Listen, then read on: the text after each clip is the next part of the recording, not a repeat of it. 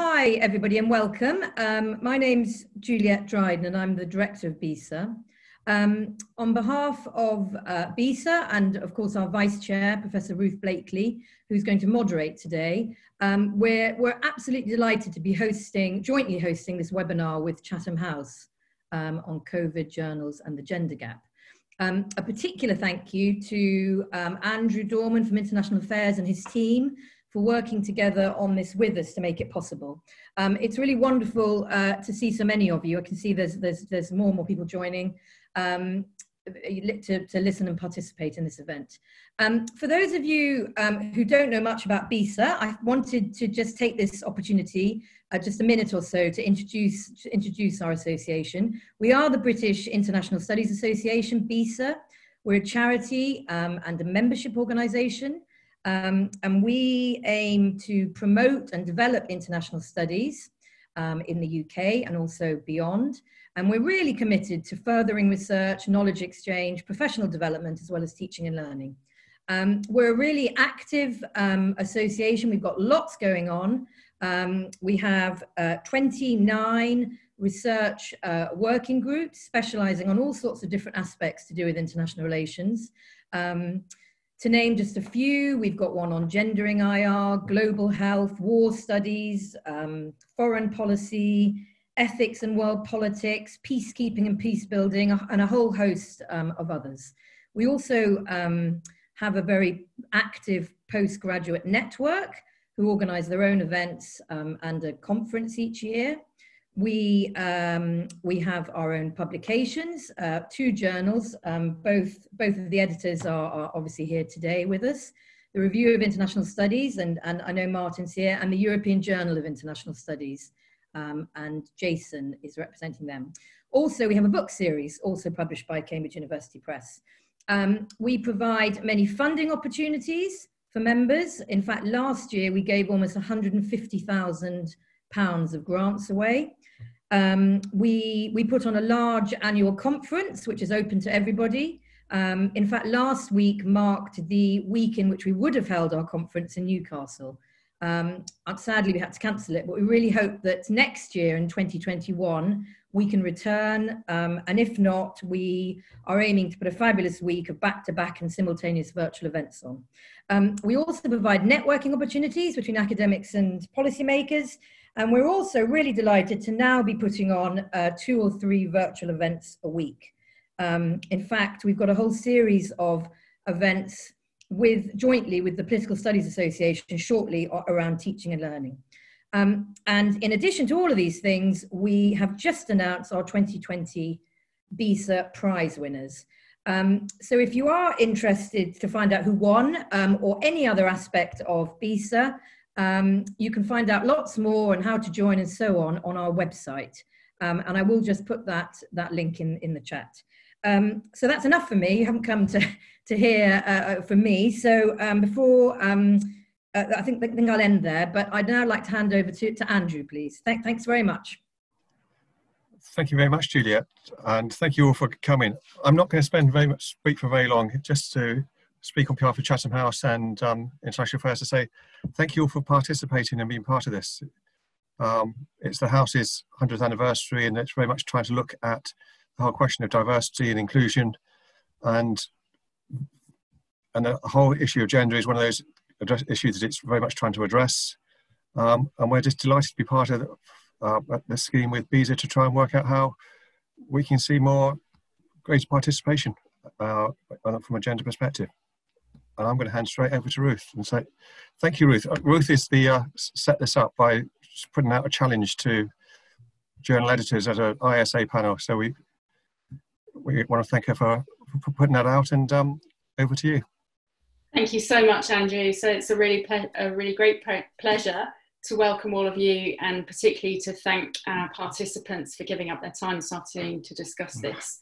I'm going to ask them each to introduce themselves, and I'll go in the order of how you appear on my Zoom screen, which is going to be completely arbitrary.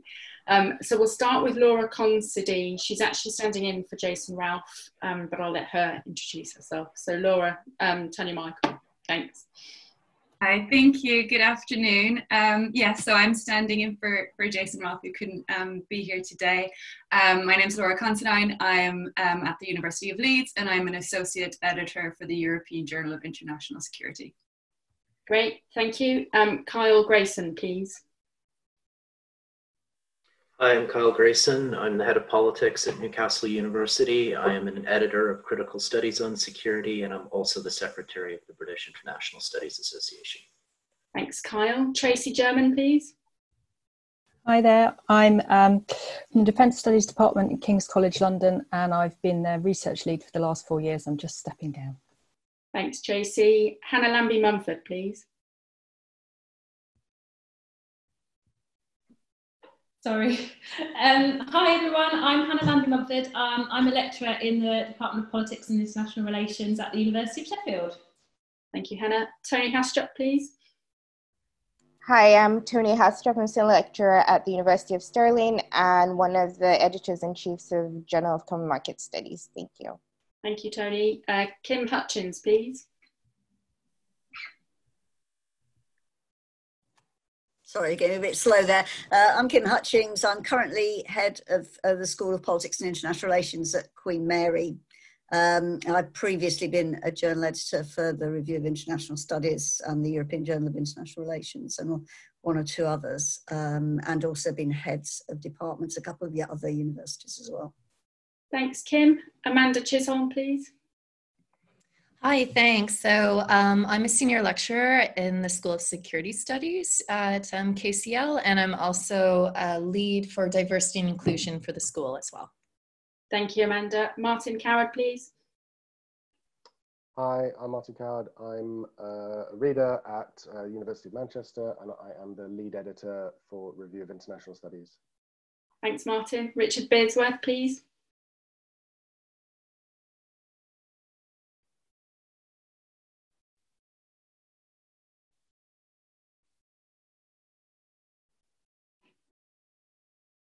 Richard, you're still muted.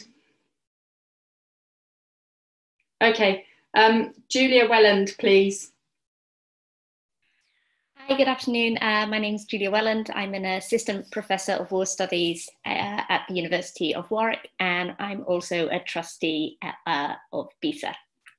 Thank you, Julia. Roberta Garina, please.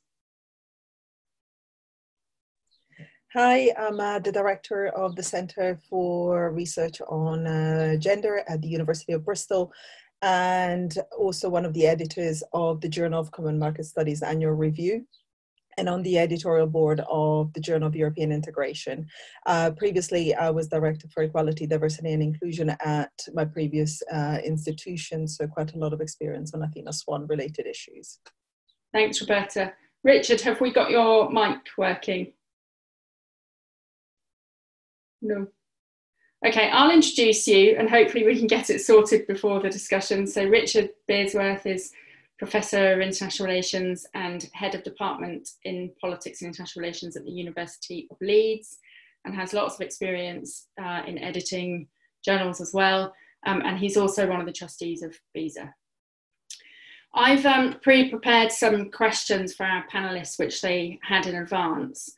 And we've broadly divided them into 3 groups. So heads of department, editors, and then early and mid-career colleagues.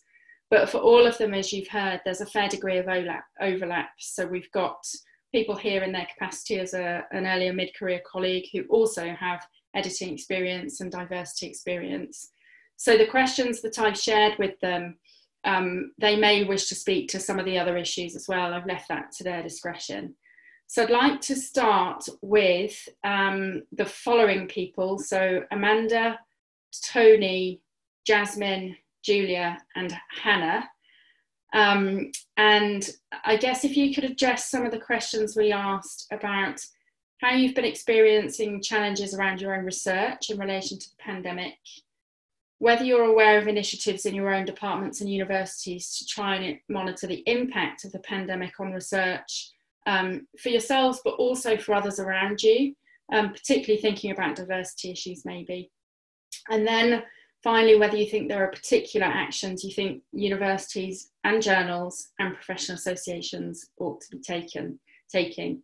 So I'll let you choose what you speak to, and if there's other things you want to bring in, please do. And at the risk of putting you on spot, Julia, do you mind if we start with you? Thanks. Hi, thank you, Ruth. So I'll just speak to two at the beginning, so it gives others the opportunity to jump on board. So in relation to the first question about particular challenges around research, when I was thinking about this, both my own experience and those of colleagues, I think for a lot of people, what the pandemic and then associated lockdown has brought into kind of sharp relief is existing challenges that were already there, and they've now since just been exacerbated. So whether it's to do with caring responsibilities towards children or others, and you're having children at home now or been responsible for homeschooling, but also things like heightened anxiety, support networks of friends or grandparents or others no longer been an option. And then also just things like straightforward tasks of doing the food shopping becoming far longer tasks to do, but potentially bringing up feelings of anxiety and all those kind of things. So I think this all then impacts on not only time, but also the headspace that is required for the kind of research we do.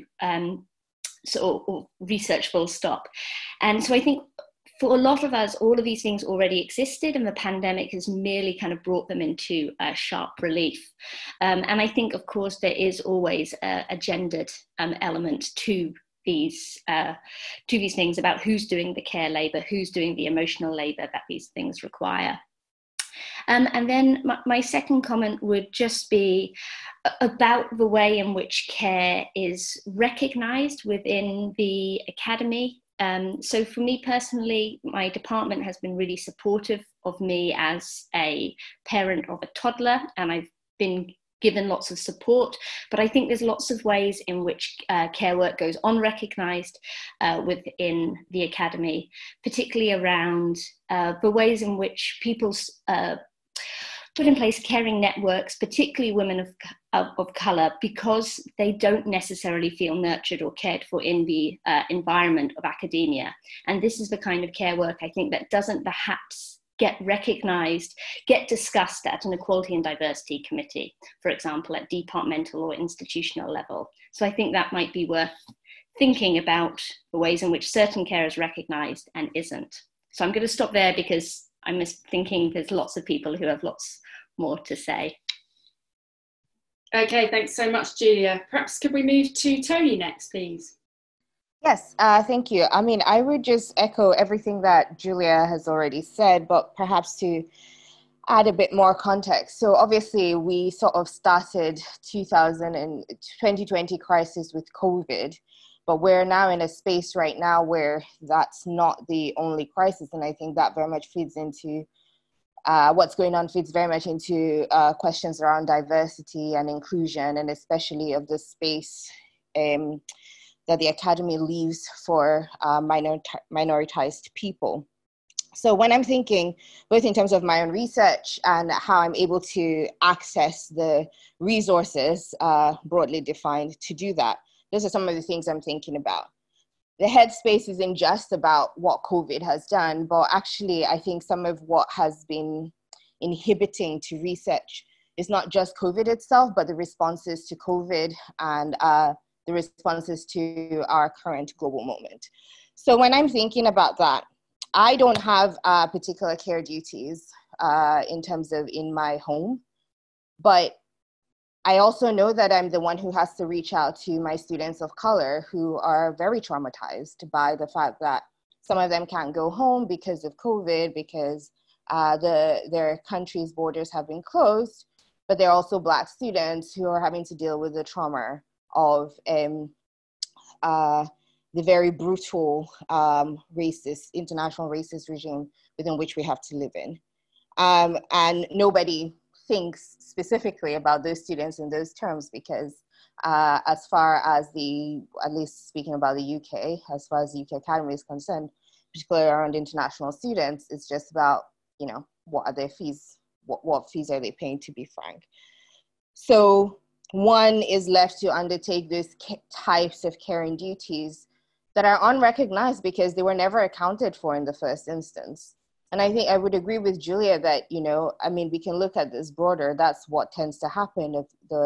Oftentimes it's the women that sort of take on this work, even when it's outside of the description of the pastoral care that they have to perform. So there's that element, and that doesn't stop. So, you know, this time last year, we all probably had 6 weeks in the summer, but that's all disappeared now for a variety of reasons, which kind of leads me to sort of my second point around responses to research. So when, Ruth, you asked that question about, you know, how has it affected my own research and how is the institution sort of responding to that? I just had nope written next to that, because everybody's resources has been diverted to teaching. Now, most of us within the academy are very, very committed to teaching, are often quite excited about teaching. And I must say, it's the one thing I miss most about having to work from home. But by the same token, most of us, our teaching is very much informed by the research. So when you have a situation where we've been forced to sort of bifurcate these two dimensions of our everyday work, it's very difficult to adjust to mentally, number one. It's also very difficult to adjust to practically. How can I teach effectively? And I'm not talking about these webinars about how to teach online, but how can I teach the subject effectively so that my students are actually learning, which is my only purpose, when that is no longer informed because the research has been deprioritized. Now, given that we're only a few months into it, I don't have an answer for that yet. But I certainly think it's something that departments should be thinking about and thinking about very clearly, not sort of saying, oh yeah, we decreased your WAM points temporarily and then we'll up that again. No, it's about the practicalities of, you know, how do we actually do this job that is our primary job to get students to learn when we cannot, you know, basically we have one hand tied behind our back. And right now it's all being put on the fact that, well, you know, lockdown restrictions or you can't travel or finances, but we're still expected to do everything the same way. And I think this is where perhaps professional associations can help. I'll stop now. Thanks. Thank you so much, Tony. I see lots of nodding and looks of recognition, but before I move to the heads of department, who of course have all the magic answers, I'm going to ask Hannah to come in. Hannah, thank you. Thank you, and thank you for inviting me today. It's really nice to speak to this group. I'm actually new to the politics department. This is coming to the end of my first year, so it's been a slightly odd time. I've come from Sperry, which is an interdisciplinary research space, and I've got degrees in geography and politics and sort of policy studies. So it's really nice to talk to you guys today. I had sort of three key reflections. The first very much builds on what was said before around this idea of sort of headspace. So myself, I'm a very applied researcher. My work is looking at food insecurity, so it's obviously a topic directly impacted, well, I mean, everything's been directly impacted by COVID, but in terms of research, and there's some urgent questions that I'm keen to get into, and actually very much just reacting to the situation rather than being able to find that time to think, what do we need to build on sort of the theoretical basis, which obviously feeds into the key theme of the session, which is writing for journals, you know, the time and the space that you need for that. So certainly to echo that, which I'm sure everyone has felt the same as well. I think the other thing, which again echoes a lot of what has been said so far, but it's, I think, the importance of looking at what we've experienced in the last few months and how that's going to play out and embed further in the coming months and probably years with fairly long shadow. So I think it's very much to sort of take stock and also think about what that means. I think some of those inequalities are very much going to become more and more hidden from view as things move on and as time and everyone's responses kind of grow. So I think that's something we just need to be aware of, which is what you've suggested today in terms of thinking about what's next. But I do think as we try and do that, I'm afraid, Ruth, I don't have a list of top 3 suggestions for what to do. Sorry, I'm going to let the other speakers contribute those. But I think a big part of that is going to be about having open discussions like this, like today, and actually to really work together as a community with everybody, because everybody's lives has been touched in some way, and actually to have those discussions openly with everybody, I think is going to be really important to tackle this as an academic community across disciplines, within departments. I think that's going to be really crucial. And I think one way, a good starter from my experience in my department, our Equality and Diversity Committee did a survey to staff to ask them what their experiences were, and they've taken that and analysed the findings, and we use that as a basis of a discussion at a departmental meeting, and things like that were really helpful. And I think personally for me, coming from the EDI committee was also really nice. So it wasn't coming from a sort of centralised HR type process, it was coming from a supportive space of a kind of colleague-based discussion, which I thought was good. So I would definitely put that up as a sort of something that I found was really supportive. It gave me the chance to really freely talk about what I'd experienced, and that was put together with other responses. And I think it just started a discussion in our department, which hopefully will be built on. Okay, they were my 3 things. Okay. Brilliant, thank you, Hannah. I should probably declare an interest, which is that I am the incoming head of politics at Sheffield. So all of these headaches are now mine, and I haven't paid Hannah to say anything positive about the department, I can assure you, because there's no money left. Just to flag up, we've actually temporarily lost Amanda, I think, which is possibly an internet connection issue. And also Jasmine Garney was due to join us, but she's been hit by the Virgin Media outage in London. So we're hoping that they may join us, and I'll find a way of bringing them in if they can. So I suppose I'd quite like to move to some of the heads now to kind of get some reflections on what they've heard so far, things they might be thinking about in their own departments and universities. So they were given 3 questions for homework. The first was, is your university or department tracking the impacts of COVID on women, ECRs, and those with additional caring responsibilities? Are steps being taken to mitigate disproportionate effects on particular groups in terms of probation, promotion, workload, and caring duties? And have any of you had experience of Athena Swan? And what are your views on its efficacy in addressing some of these issues? Because I think that's that's sometimes an elephant in the room. So maybe could we go to Kim first, please? I can actually see Jasmine now, so I wonder if there's a chance to get her input before we move on to me.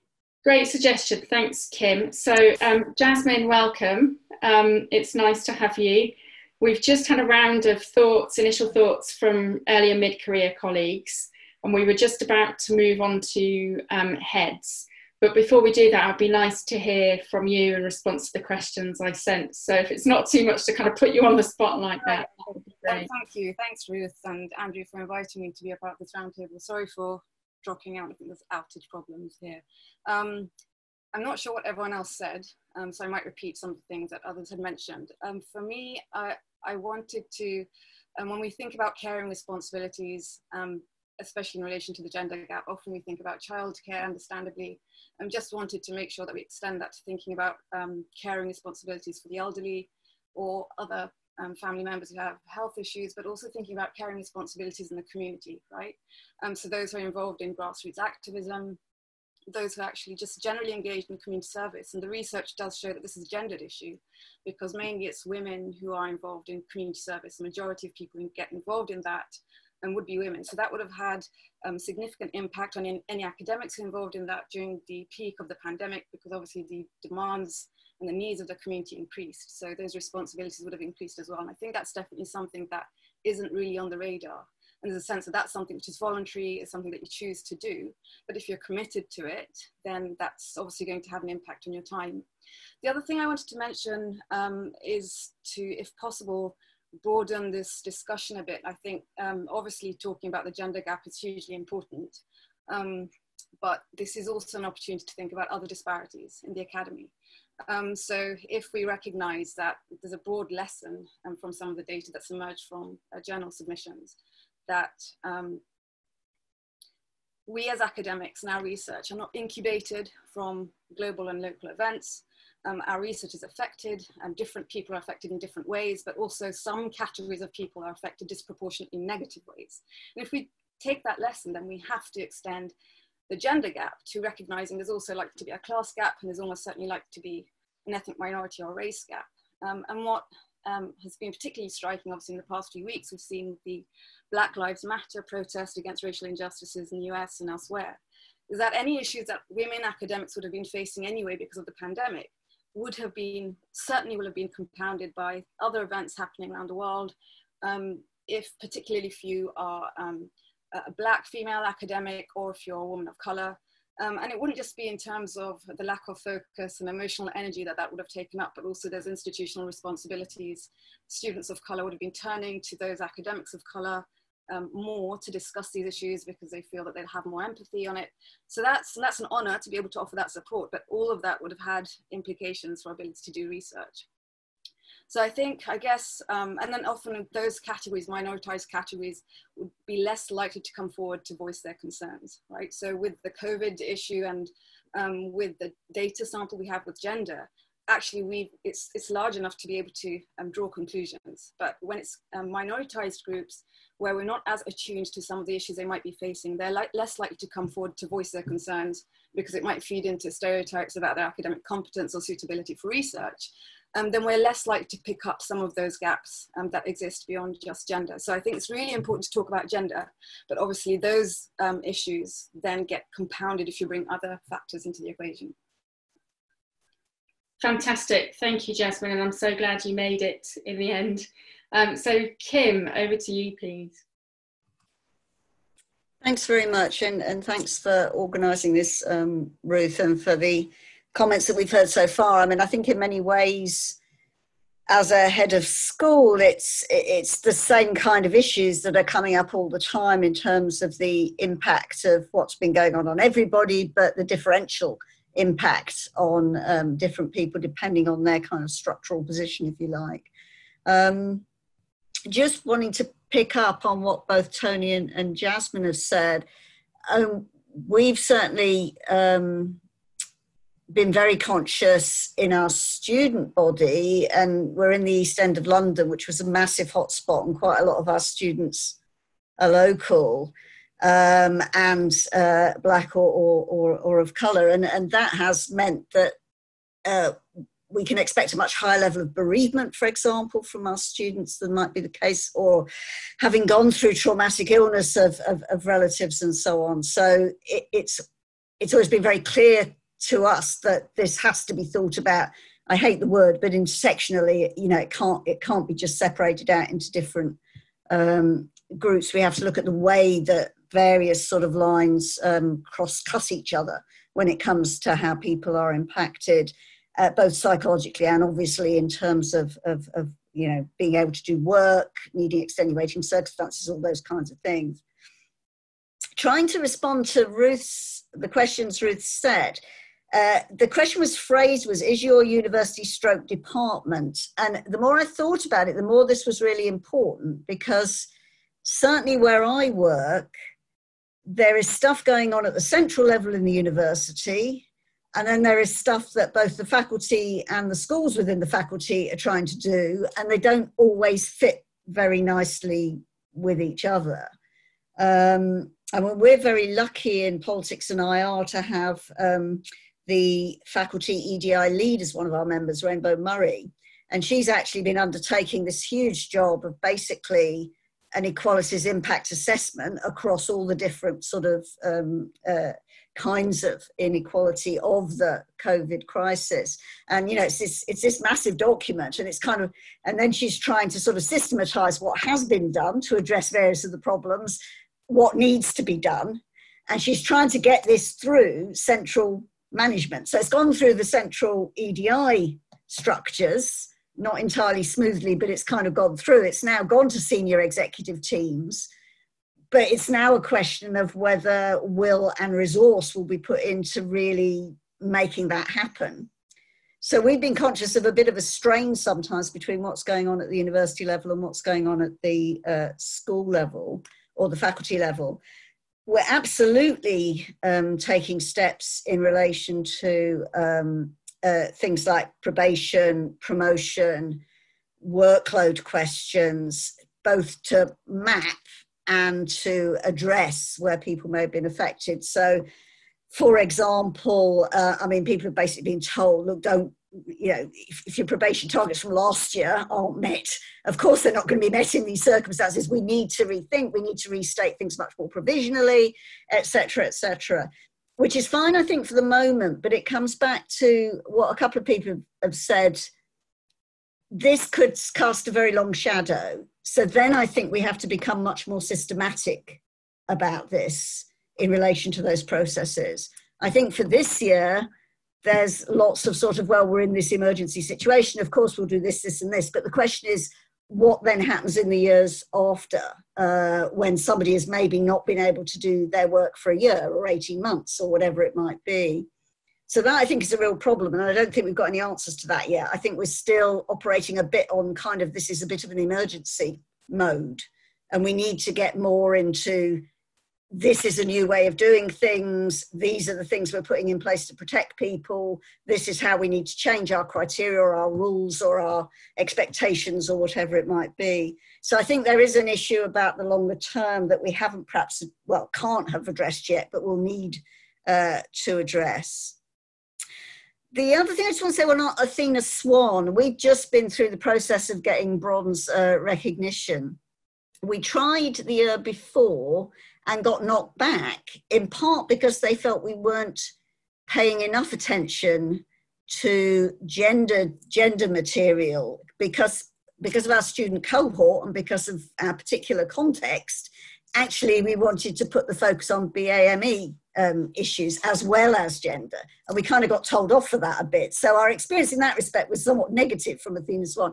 But when we put it back in, we did again make it very clear that it's that we want to look at the cross-cutting of different inequalities. And our action plan was very clear that issues around, improving representation of BME staff, improving pipeline of BME students through to masters and PhD were definitely part of what we were going to be wanting to be measured on over time. So I think maybe they're becoming a bit more flexible on what they will accept. I know they've also been changing a bit the process, so it may be less heavy than it was for us, but I have to say I did find it something of a bureaucratic nightmare. Useful for making you think quite systematically about things, but a huge amount of work in a context in which, there's already more than enough work to do a lot of the time. So those are my reflections for the moment. Thank you so much, Kim. Tracy, I haven't brought you in yet. Would you like to come in now, please? Yeah, I've had a bit of a promotion to the heads of department section. I was a research leader, I still am.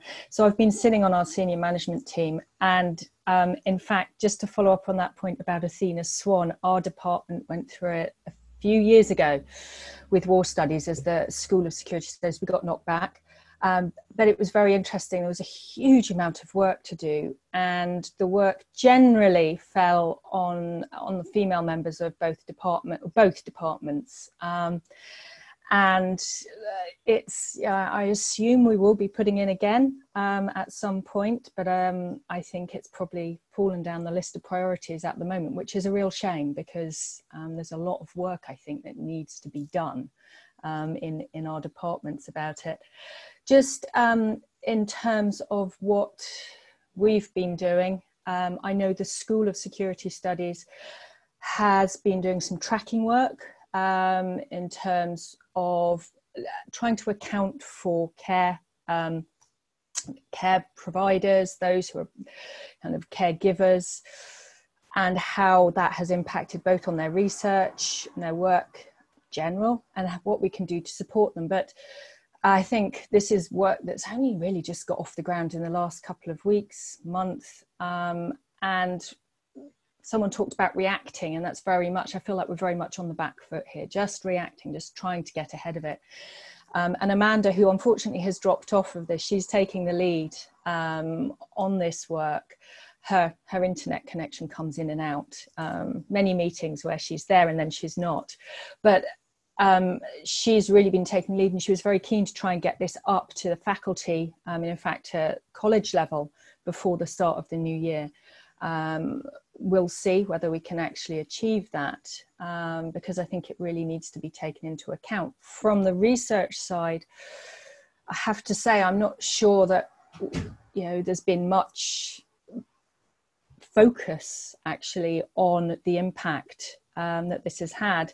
And in fact, we have seen almost a negative move, because sabbaticals for next year across the college are currently on hold, being reviewed.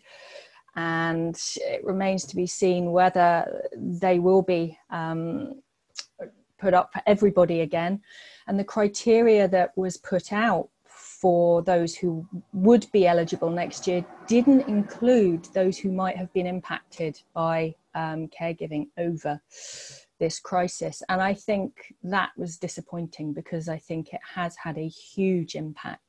And it's interesting, I can see the disparities between those colleagues who are really happy to be kind of stuck at home. They've got plenty of time to focus on their research. And then those who've, you know, homeschooling, other caregiving, that has really kind of taken away the headspace for research. And I think this is, you know, moving forwards, it's going to be a real challenge for promotion, probation.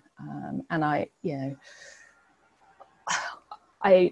I'm stepping down. I hope my successor kind of focuses on this as a long-term issue. Kim, you mentioned that the long shadow and the long-term implications of all of this.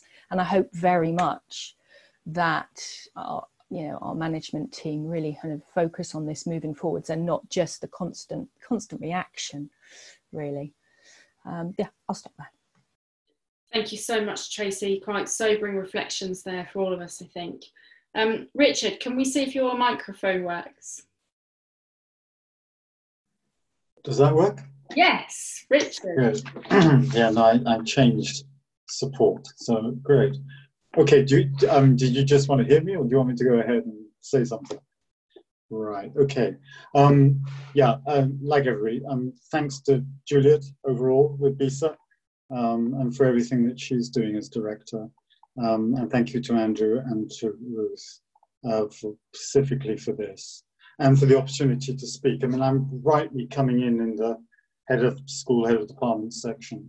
And I think a lot has already been said. So by the very fact that we are repeating ourselves, I think the problems are clear. I think the first point is that we are being reactive. It is very difficult to be proactive. I think we're learning as we go along. I'm certainly learning. I've just come into this role at Leeds University. I was previously head of department at Aberystwyth, and I know Aberystwyth is going through very particular things. So we're all in very different situations. And going back to what I think both Kim and Tracy said, and it also goes back to something that Tony said around how we differentiate the question of care. I'm very well aware within the school at Leeds that care is being done by both sets of parents, and at the same time there are single parents. I'm one of them, but I'm also aware that predominantly the single parents are women in the school, and therefore the question of care is both going up towards parents and down towards children. And to capture that, or as Kim said, to map it, it's very difficult, and it's going to take time. And it's going to take time, to work out how to create policy out of that in terms of being proactive. What we have done so far is that within a very tightly solidaristic Faculty of Social Science with the schools within it, we're working very carefully with the faculty. And we are now beginning to survey carefully impact, but it will be an ongoing practice through the coming months. And I think we're all going to be learning what exactly a hybrid model is in the first semester. And again, the question of care and the relationship between care and research time is going to be very important, and it's going to be very specific to individuals in structural conditions, as Kim said. So I can do nothing but re-endorse what has already been said, and believe very strongly that the best practice is individual meetings as well as group meetings to tease out because not everyone wants to speak about their particular circumstances, to tease out in confidence what the impact is for each individual and for each family. I think one of the things we've done at Leeds, and I'm actually quite pleased about this, I'm not sure if I'm proud, but I'm pleased. We'll see how it goes, because it'll depend on student numbers, and we're all going to be rushing as heads to those numbers in August and September. And it'll be either a moment of panic or a moment of quiet relief. I fear it's going to be the former, but we'll see. And that is, we've been able, and we're a team here, and we're working carefully as a team, to be able to provide 30% research allocation for next year within teaching and research profiles. I'm very pleased with that, because it means that in the individual meetings I'm conducting at the moment around workload allocations and general professional development through next year, it means that we can focus on research and say, your research is important, and it's important that we recognize how it's going to be done, all the while knowing that care will intersect with that in ways that we have yet to calculate. So those are the general things I wanted to say. And I do really want to stress the circumstantial and the importance of individual conversations, which I think, you know, with this technology, Zoom, Teams, we can do, and we can do efficiently. But I know it's stressful for us all to be online so much. I think with regard to your third question about Athena Swan, we have also just gone through this, and we got bronze. I'm sort of new to the process, partly because I've been out of the country for quite a while, and didn't really catch up on it when I came back in 5 years ago. So I don't know the whole culture of it from STEM at the beginning of the century. But my feeling is, I mean, you spoke about it, Ruth, as an elephant in the room. And I did hear Kim carefully about, you know, it is clunky. And I think, yeah, I think Tracy said that as well.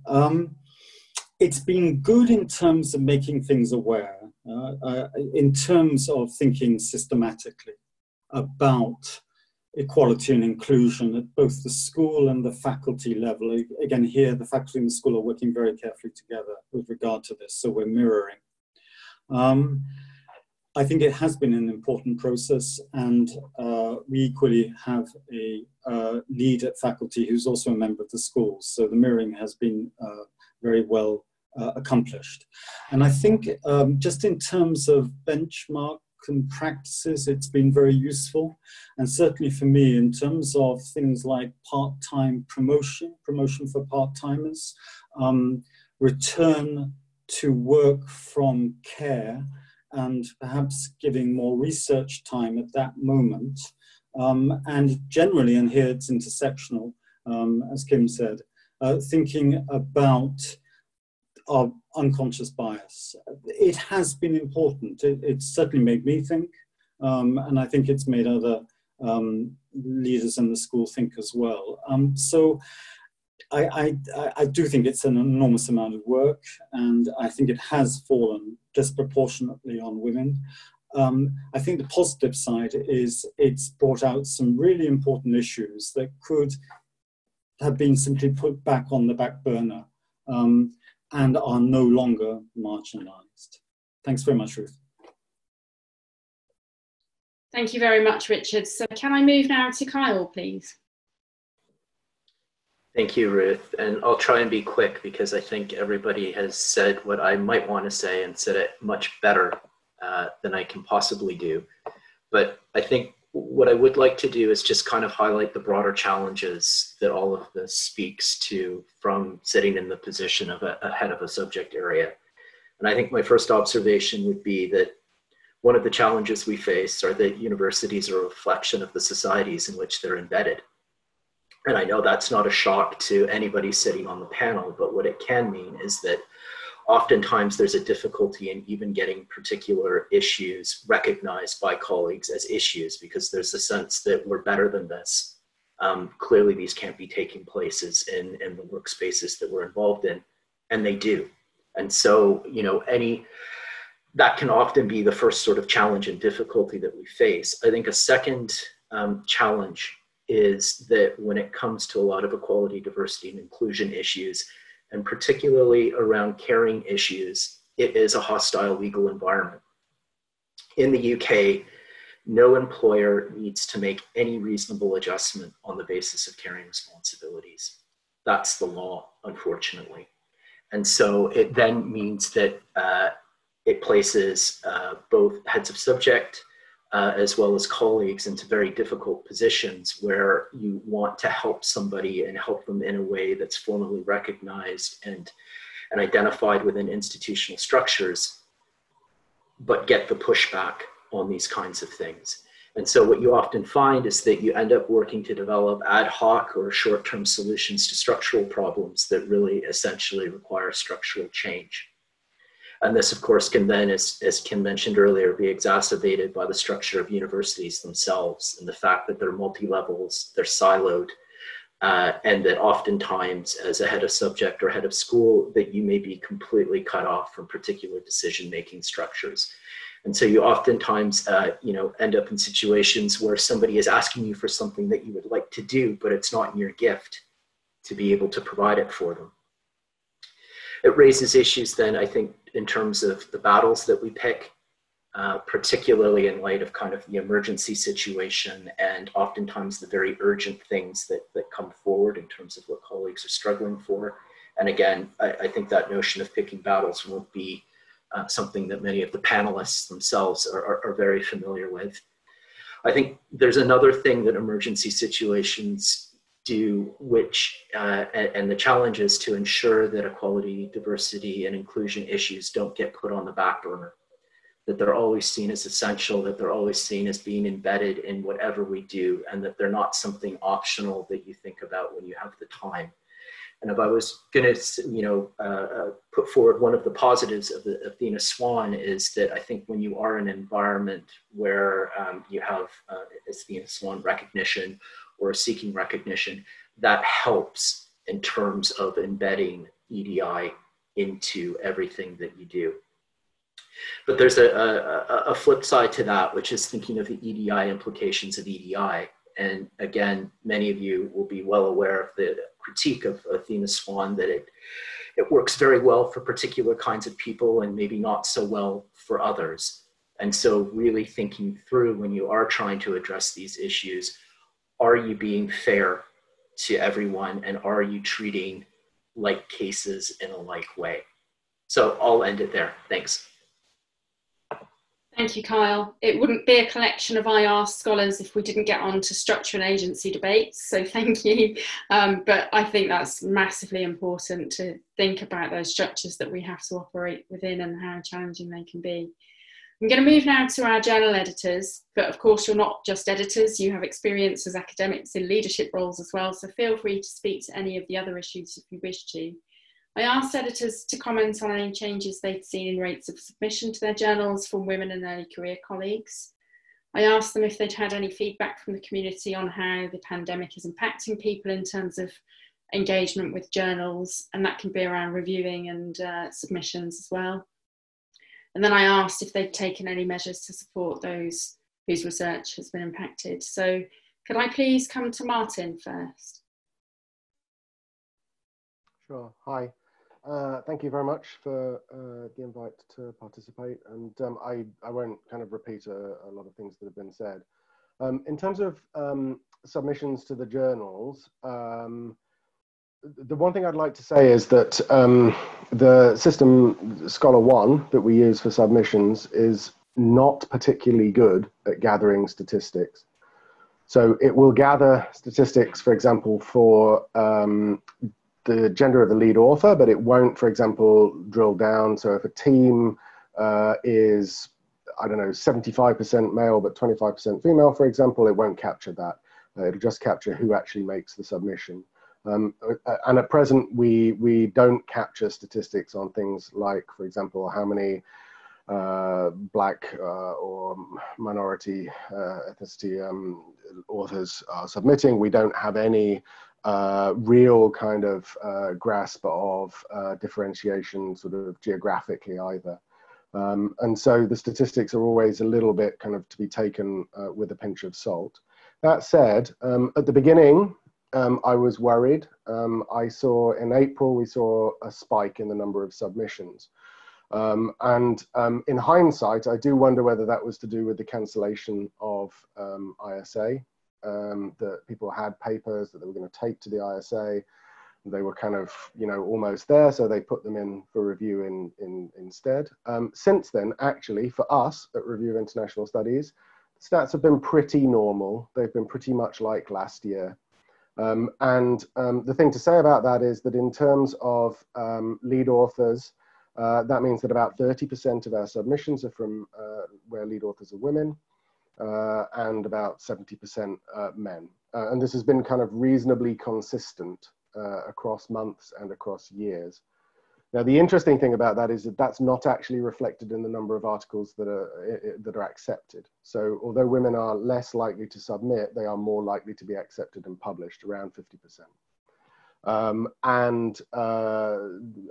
There are reasons I could speculate on for that, but nothing solid. The one thing where we have noticed a vast reduction is in our call for submissions to a special issue. Last year we had about 19 proposals. This year we had 4. And I had conversations with prospective teams who effectively just said, look, we can't get it together. Now, one of the things we did with special issues which was a kind of fortunate accident. I won't pretend it was a deliberate response to the pandemic. It was a kind of fortunate accident, is that we've actually decided to have 2 dates of submission every year. So we were able to kind of encourage these teams, you know, and we've worked with them, we've given feedback and so on and so forth. But those who couldn't make it for a submission in June, we were able to kind of say, well, look, you know, come back in December. Hopefully the extra kind of 6 months will give you time to kind of get that proposal together. And we've obviously given kind of individual feedback on, I think I've given individual feedback on about kind of 6 of those applications. So, but I think, you know, it reflects the fact that getting together a team at a time like this is a substantial challenge. The thing I actually worry about most as an editor is the kind of the long tail, if you like. So, you know, when it gets to September and term starts again and the university has forgotten that we all still have kids at home and things like that, or parents who are shielding and so on and so forth, there will be an assumption that things are back to normal. But actually, I think that we're going to see a kind of long tail of kind of impact on submissions to journals. And I think that the way I would put this is that what I notice from my sort of inbox is that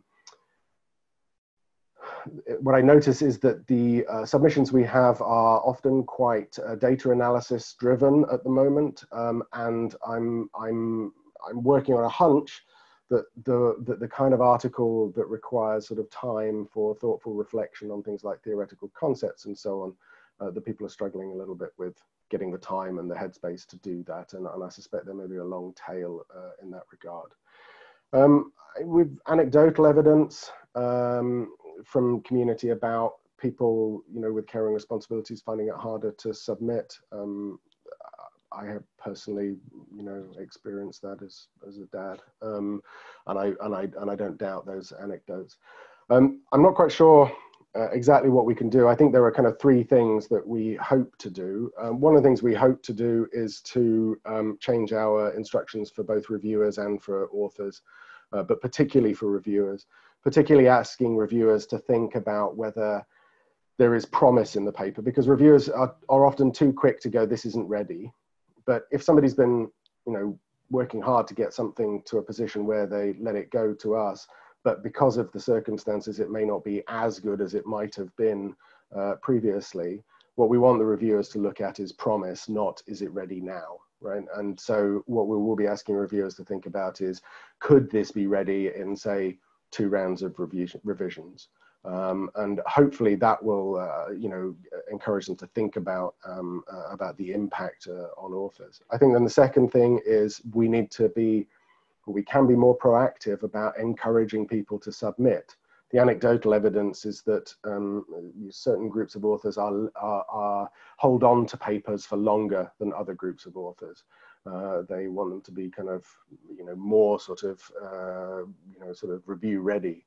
And I think it's encouraging those constituencies to let go of papers on the kind of understanding that, we will try and make it clear to reviewers that actually, the current circumstances should be taken into account when thinking about the promise of a paper. And then I think one of the things we will try and do, but obviously this is really hard for an editorial team that's spread across 4 continents and several time zones.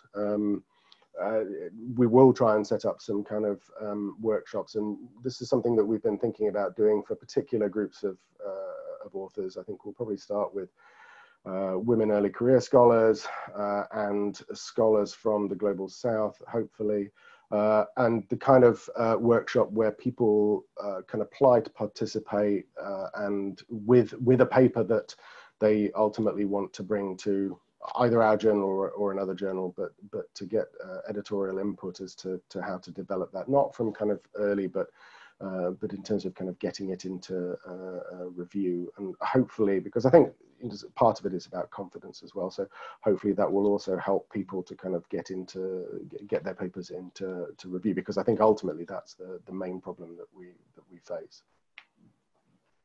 Fantastic, Martin, and some really good suggestions there for what you're going to be doing. Can I come to Roberta now, please?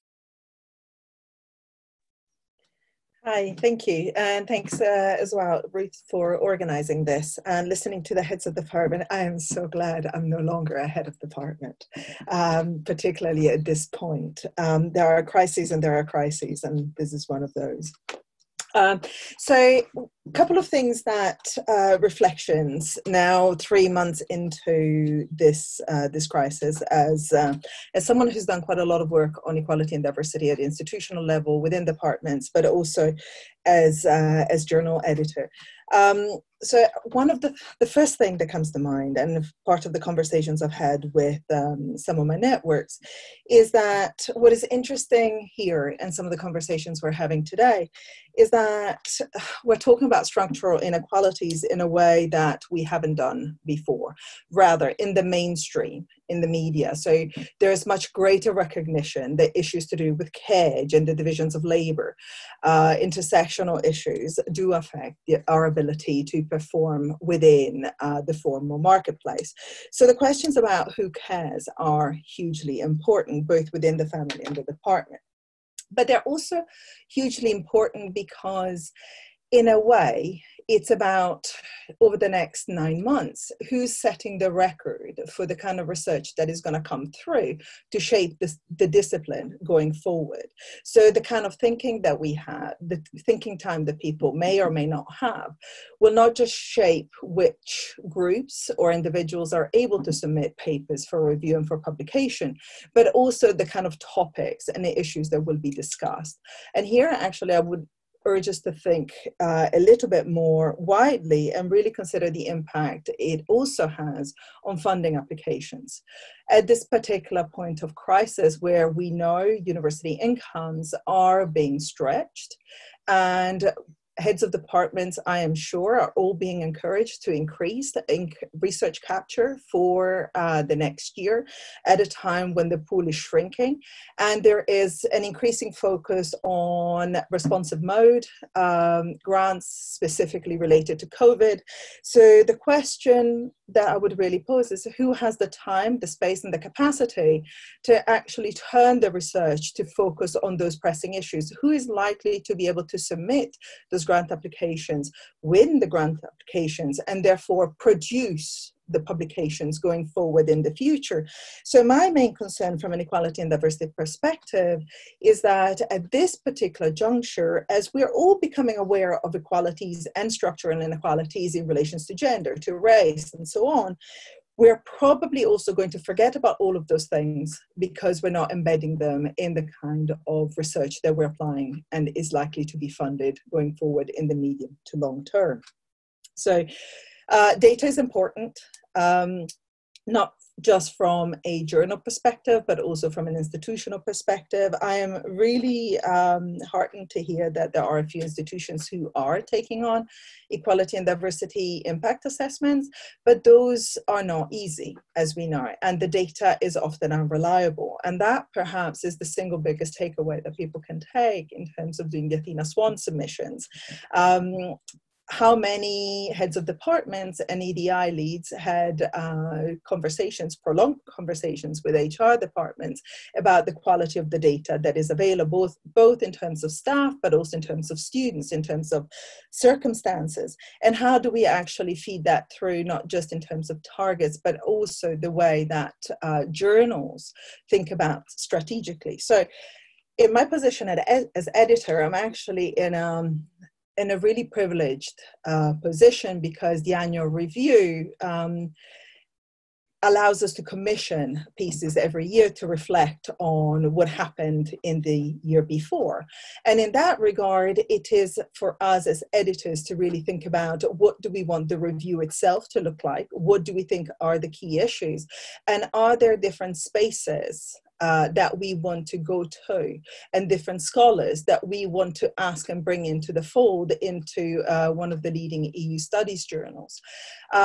That is something that we really need to think about it as a community going forward, because the impact of COVID is likely to be felt worse on early career researchers, which is where we're finding most of our BME colleagues, but also most women are within that particular group. And the question going for us as a community is, how do we actually bring in our newly found awareness of equality and diversity inclusion into how we really think about the discipline, and how we set the record for what is COVID and the academy post-COVID.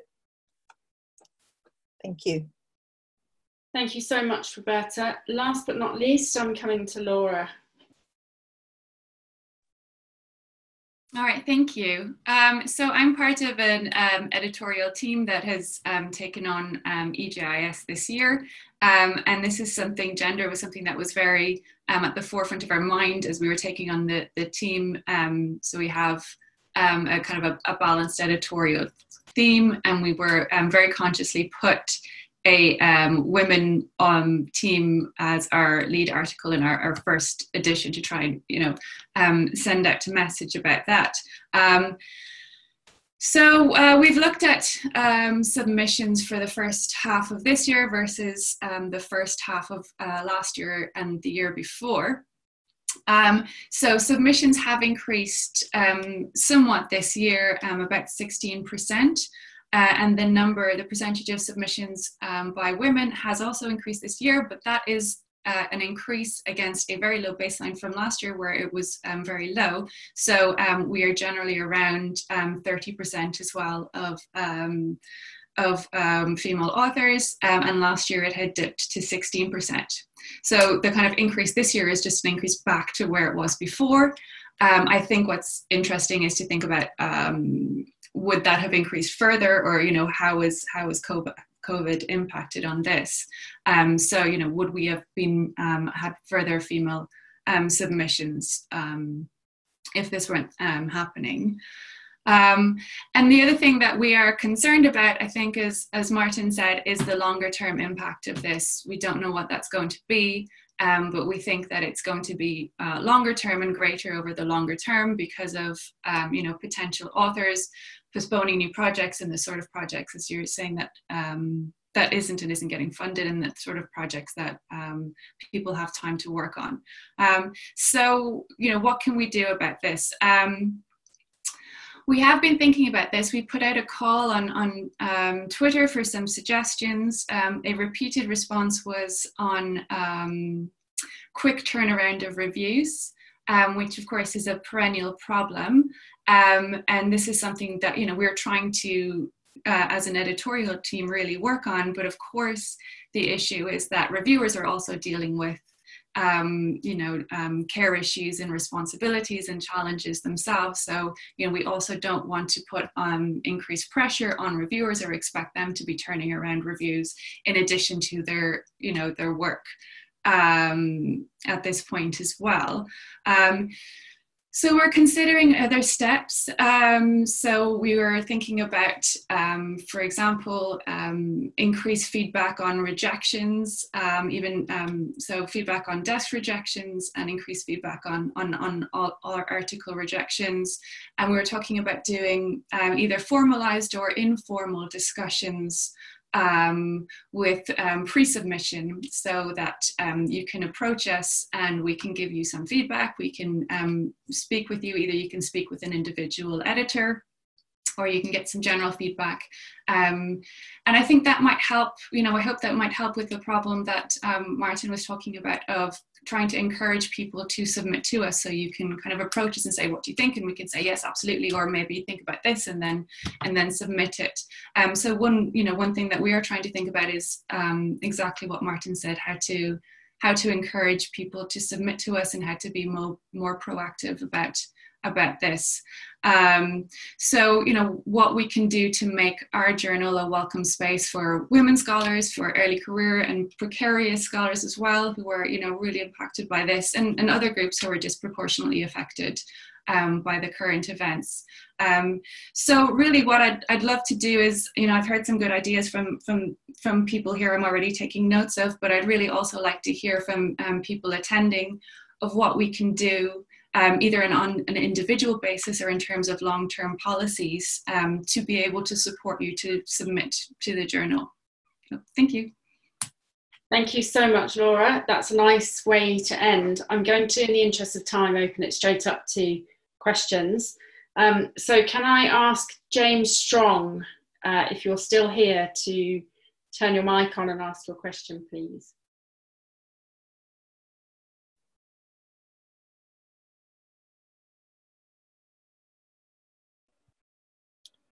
Hello there. Thank you very much, everyone. My name's James Strong. I'm also a journal editor. As part of the team that took over from Kyle and Martin at Politics. I suppose my question is this: how do we, on the one hand, encourage colleagues who maybe have relevant expertise to come forward and offer that expertise, given the circumstances around us, without reinforcing some of the inequalities that the panel has so excellently brought out? Thank you.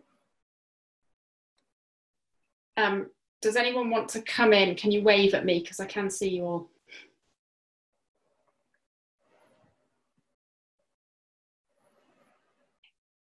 Martin, thanks. I think that's a really good question, James. I mean, so two things happened or have happened in the last kind of 3 months that have stuck in my mind. One is I wanted to put together a sort of special forum, but it, and I thought, it's because all journal editors, the minute they have an idea, they think this is a great idea.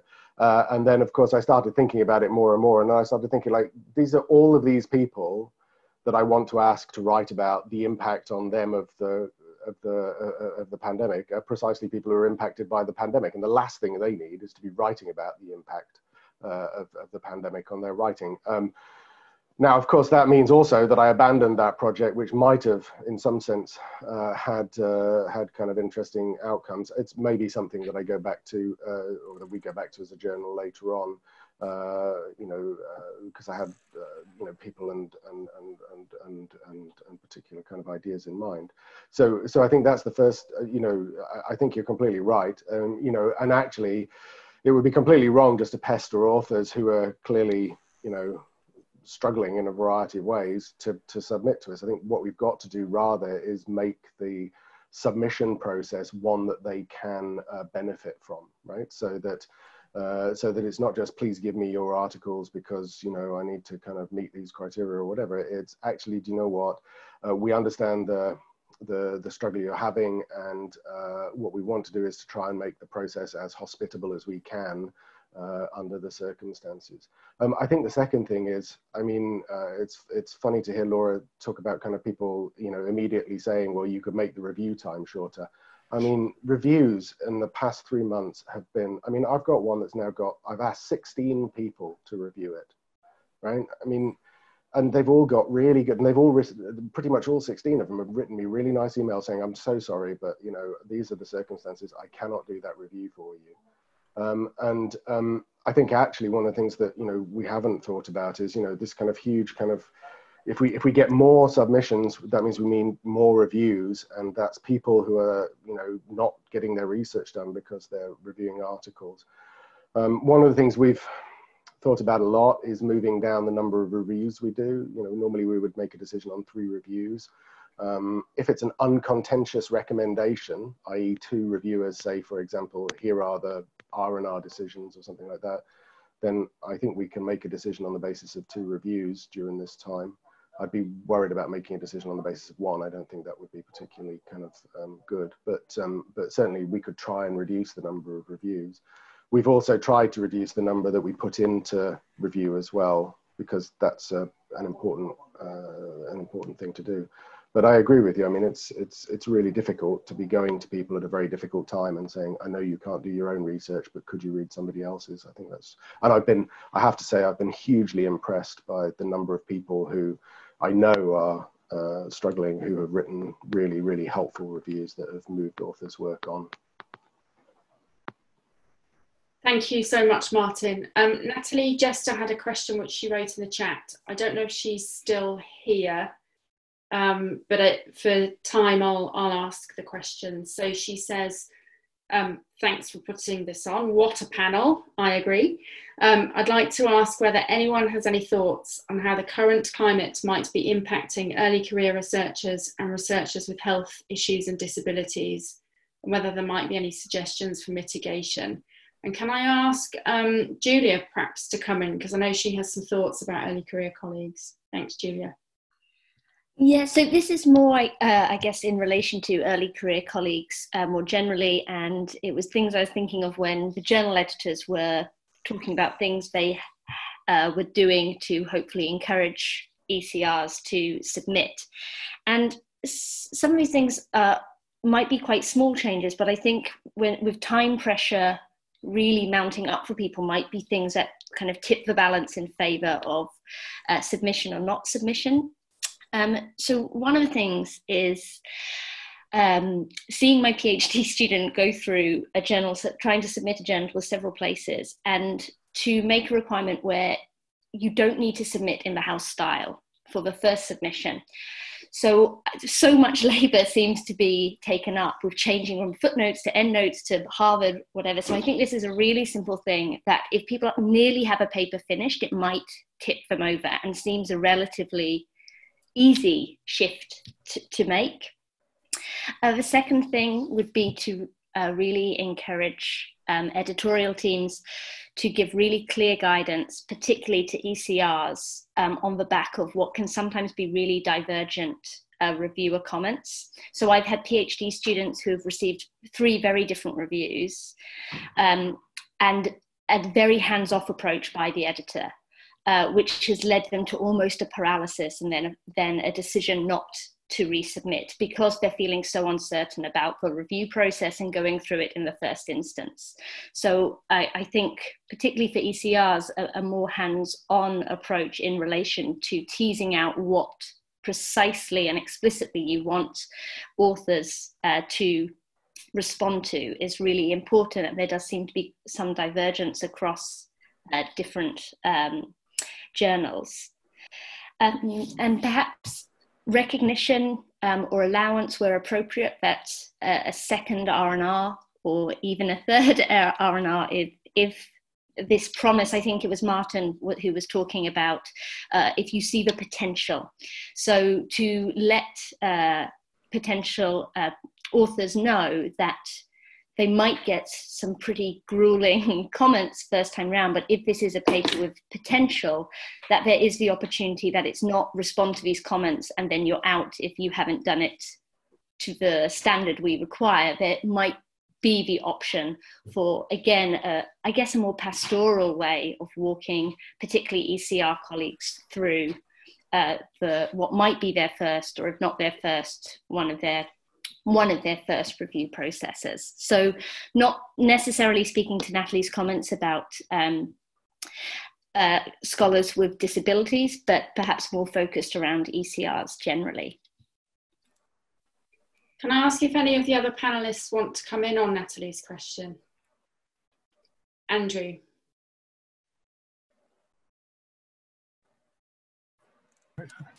Thank you.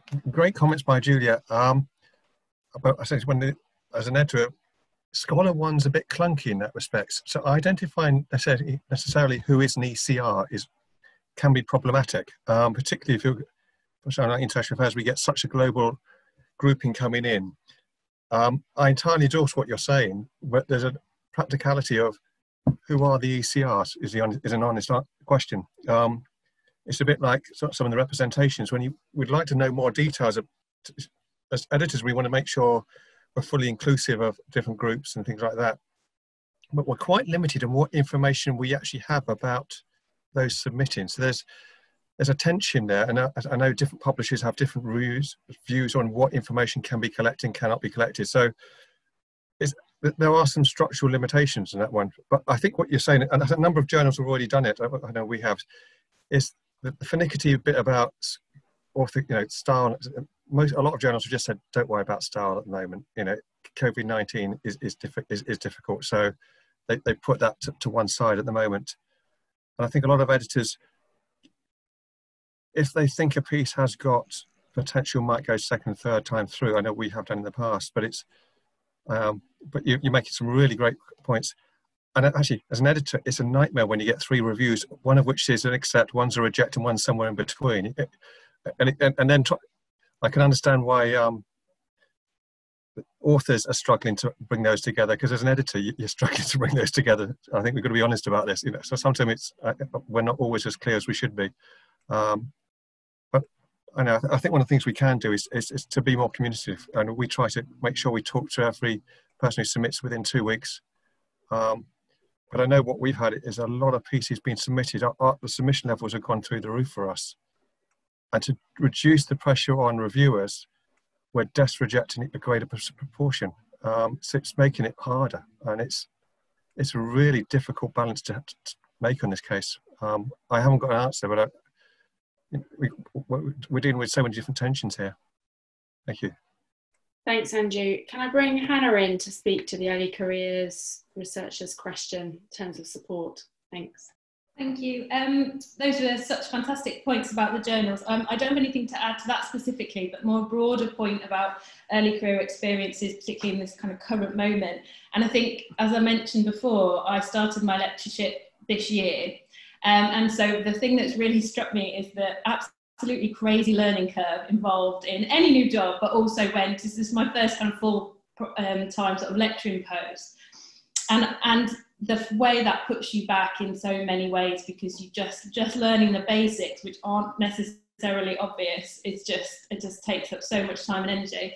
So I think that's one thing definitely, is just to be aware of those colleagues who, might not be coming in this year, but, might be coming into their second year, still not fully aware of everything. And also because we're not physically present with each other, we can't have those informal, how are you getting on, or actually dreadful conversations in the corridor, which somehow, I don't know how other people feel, but putting it into an email can somehow feel like quite a formal reaching out in a way that people might not feel as comfortable doing as they may in that kind of informal physical way. So I think that would be my comment, and just to be aware of that, and just reaching out to early career people that are moving between roles, and just making sure that they're happy, they know what they need to know.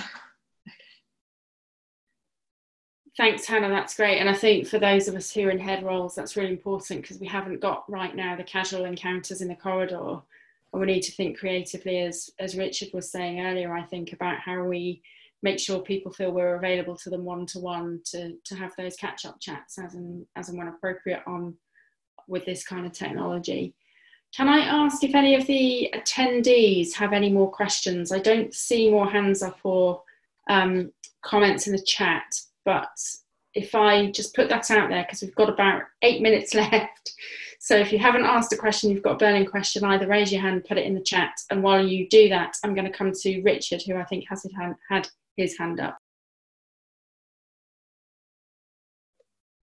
Thank you. Very quickly, in the interim between that question and the next one, I just wanted to say something that is obviously obvious to us all, but the self-evidence of which I think should always be reiterated, that care of ECRs, of early career researchers, at this time where care is in deficit and in short supply and we're trying to work it out, yeah, care of them is incredibly important.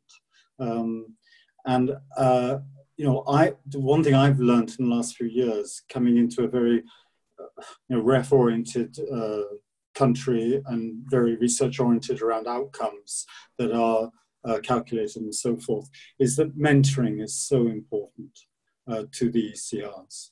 And I think at this stage, from my own experience and from hearing from others within the school and elsewhere, those who are mentored and mentored carefully, with care, feel very much more confident about their research outputs. Thank you, Richard. Very important point. Can I come to Frances Bell, please?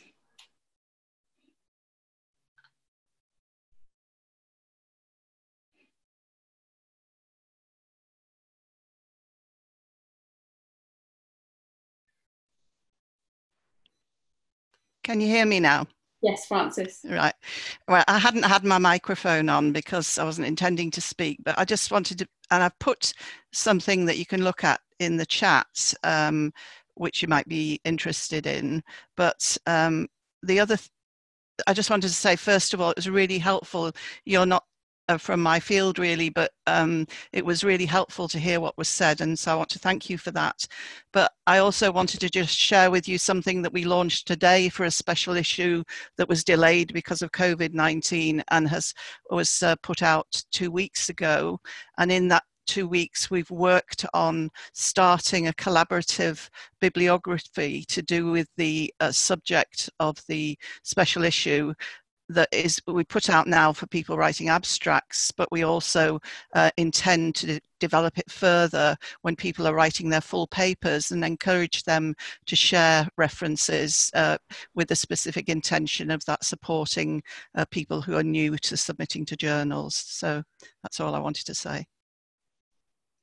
Thank you so much, Frances. For brevity, we've had a question on a different channel from Danielle Young. She says, with the slowdown in reviews, could editors respond to initial submissions, that's initial submissions, with guidance if you think a piece has potential but has an issue that you are fairly certain will be flagged by reviewers so that they can address it before it's sent out to review? If you can identify an author as an ECR, this might be really helpful and limit the necessity of multiple rounds of review, though this would create a greater burden for editors. I mean, I think I'll jump in there and say that a lot of the editors I know do that already.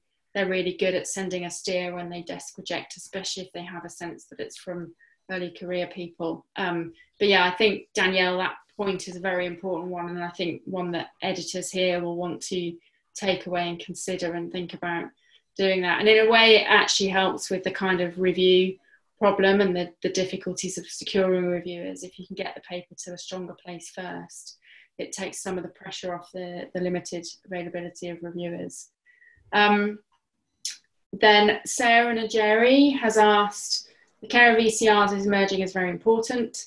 Is there a way to lobby to change the way manuscripts are submitted so that there is a way to tick that one is an ECR?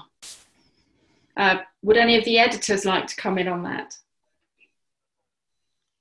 Tony, thanks. Right, yes. I mean, I would love this. I'm very much for creating as many options as possible. But I think going back to Andrew's point, that Scholar One is very clunky, right? So everything that Martin said earlier about the fact that we can only extract data on corresponding author, which means that, for example, if a team submits and there's a woman on it, we can't even extract that data. So anything we tell you about what's happened in the last 3 or 4 months is actually incomplete data anyway. For me personally, this is one thing I will definitely take back to our publisher, because they're the ones who pay for the different functions in Scholar One.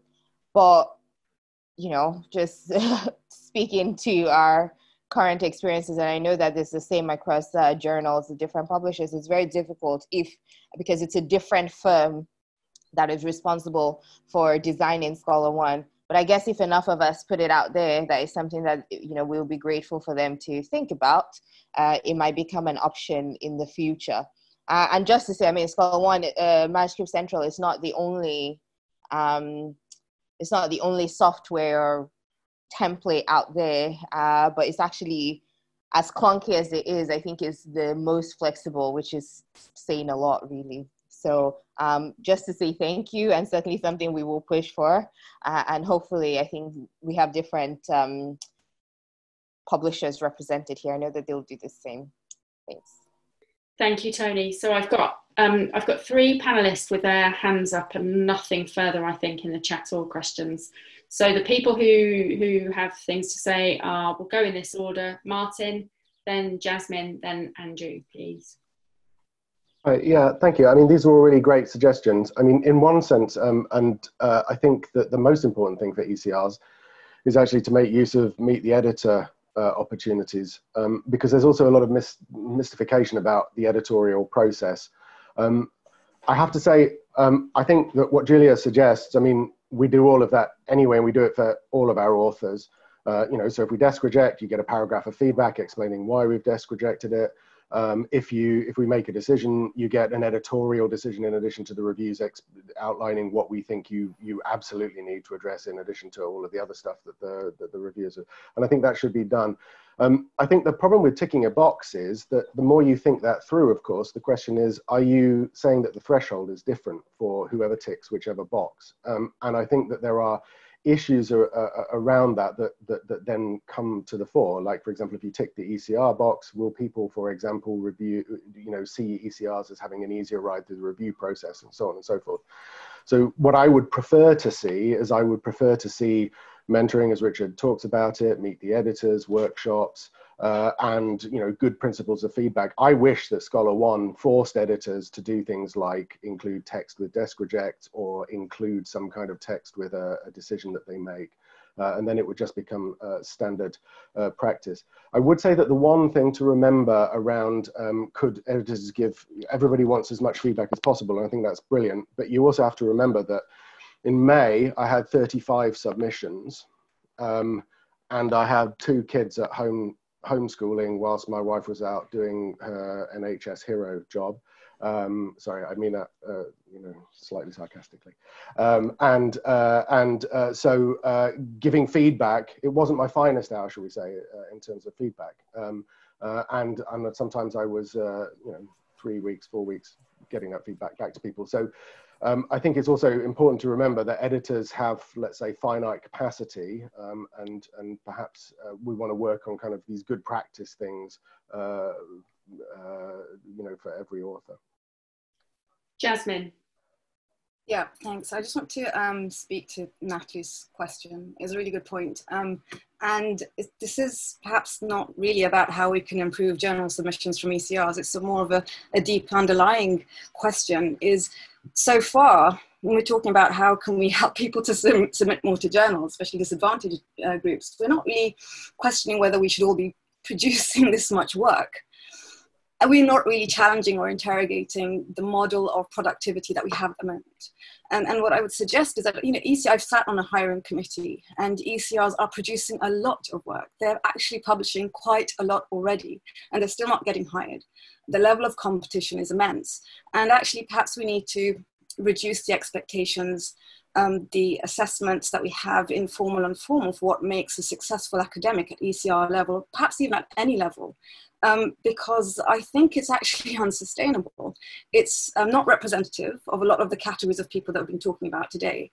And actually, it's quite a maximalist approach, i.e. somebody or a particular demographic who can devote majority of their time, working hours, but actually even non-working hours, to their research.